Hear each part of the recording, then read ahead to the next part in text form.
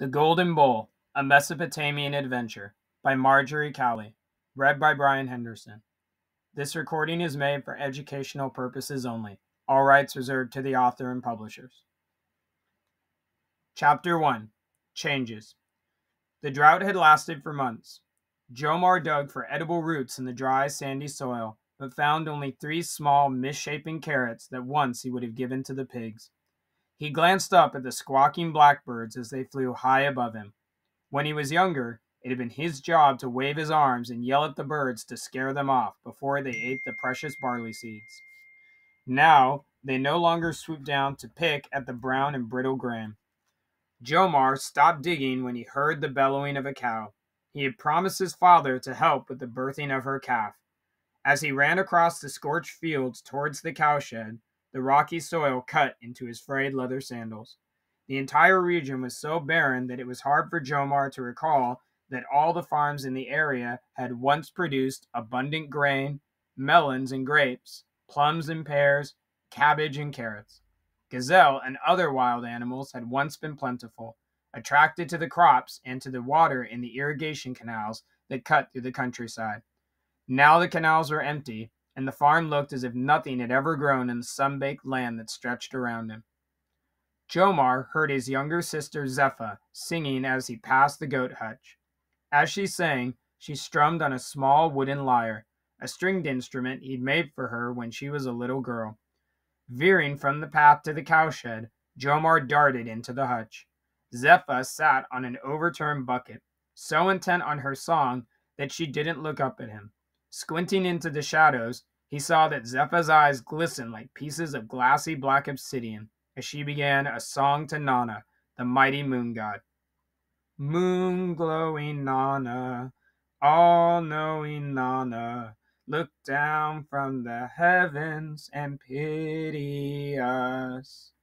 Jomar broke in. Pity? What pity? Why make up a song to the moon god when he lets his people go hungry? He didn't wait for an answer. And don't let father hear this sad song. He's worried enough as it is. He turned to leave the hutch. Wait, Zepha said. I'm in here so he won't hear me, but you should listen. This will be the last time you'll hear my music. He stared at her and realized why her eyes glistened. They were filled with tears. What do you mean? Why are you crying? Zepha gave her news haltingly. I heard father talking to mother last night. They thought I was asleep. Tomorrow he's sending you away, to the city, to live in Ur. Jomar's breath went out of him. I don't believe this. You're sure? There's not enough food for us all, Zepha said. Haven't you noticed they're growing weaker? Yes, I've noticed, Jomar said, but he knew he had been pushing this knowledge away. Too full of hurt and anger to talk further, and aching to escape from his sister's sad eyes, Jomar abruptly left the hutch. His mouth was dry. He could feel his heart pounding. Where would he live in the city? What would he do there? Farming was all he knew, and all he wanted to know. Trying to calm himself, Jomar looked out across the flat fields and saw the massive mud-brick temple of Ur looming in the distance like a mountain. Nana, the powerful moon god of Ur, lived in the temple. Jomar had grown up feeling protected by him, but now he felt abandoned by Nana and by his father. Again he heard the bellowing of the cow. Again he'd forgotten his promise to help with the birth of her calf. He started running, but dread as well as hunger made his stomach tighten with cramps. Because of the drought, 2 boys his age who lived in surrounding farms had been sold into slavery in exchange for food. Would my father do that to me? It was unthinkable, but he could think of nothing else as he raced towards the cowshed. Chapter 2. Hard Times. Jomar burst into the shed and found his father, Durabi, kneeling over a newborn calf, struggling to free itself from its birth pouch. The birthing was hard. The little one's so weak, his father said. It must be released from its pouch so it can nurse. Durabi handed Jomar his knife, sat back on his heels, and stared at his son with dull eyes. Jomar took the knife and cut open the pouch that imprisoned the calf. He brought the newborn to its feet, stroking the small, slippery creature that had somehow survived its difficult delivery.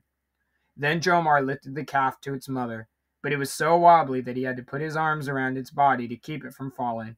the cow turned to lick her offspring as it nursed. Jomar saw his father watching him, his face creased with care. Was his father worried about the calf, their last cow, so thin that her ribs could be counted, or was he worried about him? Jomar raised his chin and blurted out his concern. Zepha said you're sending me away to the city. This can't be true. His father winced, but the silence in the hot shed was broken only by the noise of the newborn calf's weak suckling. Father, speak to me, Jomar persisted. I'm needed here. The farm grows nothing, Darabi said bitterly. Our barley is gone, and the only wheat left is emmer. He picked up some of the hard, reddish grain on the floor and let it slip through his fingers. We planted this to feed our animals. Now it feeds us. Yes, I know, but Darabi continued as if he hadn't heard. Our pigs and sheep are gone, taken by the temple, traded for barley, or slaughtered to keep us alive. He pointed to Jomar's worn sandals and shook his head. Without hide, I can't even make you a new pair. Father, listen. I know nothing but farming. What will I do in the city? I haven't told you this because I prayed that the snows would melt. He faltered, then gathered his strength. The last time I was in Ur, to give my last 2 pigs to the temple, I stopped at a bazaar to eat my midday meal. There I met a man named Sita, a goldsmith who works for the temple. We talked. I told him I feared I would have to send you to the city to survive because of desperate conditions on the farm. He told me his only child, a son about your age, had recently died. Sita and I made an agreement. Again he stopped speaking and looked away. You will be his new apprentice. I have no interest in being a goldsmith's apprentice. Jomar's throat closed up and his words came out in a whisper. Will I be his slave? He'll take you into his house and teach you his skills. But I didn't sell you to him, Darabi said. How could I do this to you? Or to your sister? Jomar stared at his father. Zepha? She must go with you, Darabi said. She grows too thin, and her hair has lost its luster. This isn't fair. How can I learn new skills and look after her at the same time? You can't, Darabi answered. She must have her own work. And what would that be? Jomar asked in a challenging tone that he had never used with his father before. Darabi bit off his words. I made no arrangements for her because I had no thought of sending her away. You're 14. Soon you'll be a man. Zepha will be your responsibility. Jomar felt his stomach hollow out. I beg you, father, let us both stay. The snows will melt, the river will run full again, and the canals and reservoirs will fill with water. Then you'll need me to help with the replanting. Mother will need Zepha to help her with chores. Darabi shook his head sadly. His anger drained out of him. I can't wait any longer. I must act before you and Zepha weaken. The arrangement I made for you with the goldsmith is good. Early tomorrow, I'll take you to the broad, well-traveled road that leads to the city. You must stay on it until you get to the great gate of Ur. You're not taking us all the way? Jomar asked, embarrassed by the catch in his voice. That was my first thought, but your mother's too weak for me to leave her for that long a time, Darabi said. She's been giving you and Zepha most of her food, pretending that she's eaten earlier or will eat later. Jomar's anger lifted as he listened to his father's words and saw his sorrowful expression. When did you make your decision to send Zepha to the city? He asked softly. Only yesterday afternoon, when I found our last 2 goats dead of starvation in the far field, Darabi said. They were nothing but bones, their hair matted and coarse. I thought of Zepha's hair, how it used to shine. He let the words fade away. The calf stopped nursing and made small, plaintive noises. There was no more milk. The cow bent her scrawny neck to lick her newborn calf again.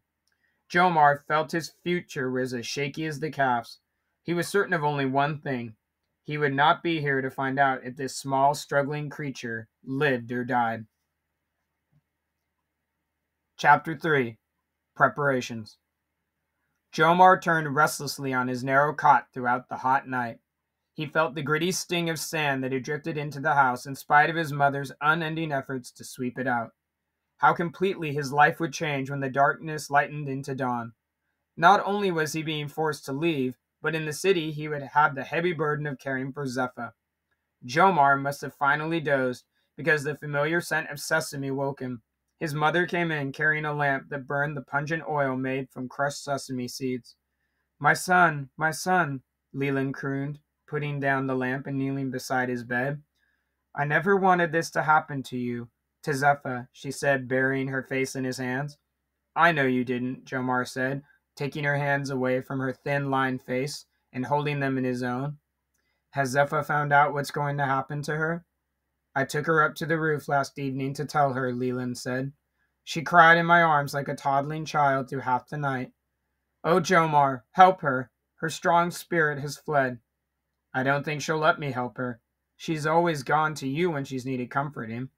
Jomar stopped talking as Zepha came down the ladder from the roof. Rumpled and red-eyed, she stared sullenly at Jomar, as if this upheaval were his fault.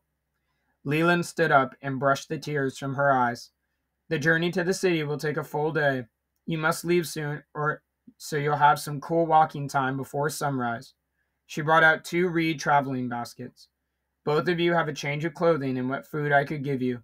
You must make it last until you get to Ur. Darabi appeared in the low doorway.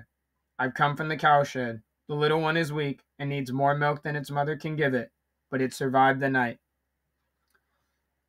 Good news, father, Jomar said, then busied himself attaching his basket to his back and adjusting its leather straps.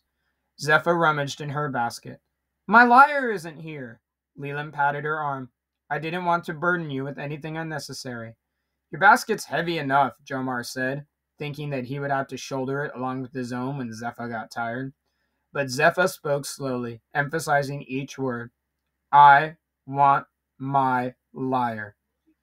Leland stroked her daughter's face, then added the instrument to Zepha's belongings. When she hung the basket from Zepha's thin shoulders, her mother received the glimmering of a smile. Jomar received an angry look. Darabi turned to Jomar. I've heard a guard has been stationed at the city gate during these troubled times.